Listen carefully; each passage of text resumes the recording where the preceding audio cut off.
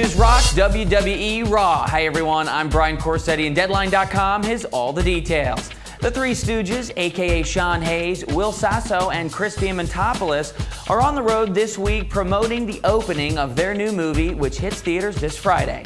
So what you gonna do, Hulkamaniacs, when the Three Stooges and the largest arms in the world run wild on you? On Monday night, they appeared on WWE Raw, where all Three Stooges got in the wrestling ring.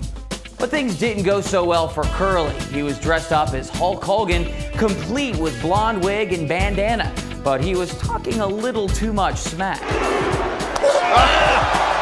Oh no! Oh! Curley!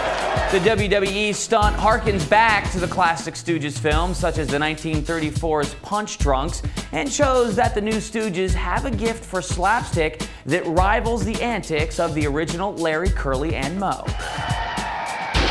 The Three Stooges, directed by the infamous Farrelly brothers, hits theaters this Friday the 13th. Thanks for watching, everyone. For more TV and industry news, check out Deadline.com and subscribe to ENTV for all your entertainment news first.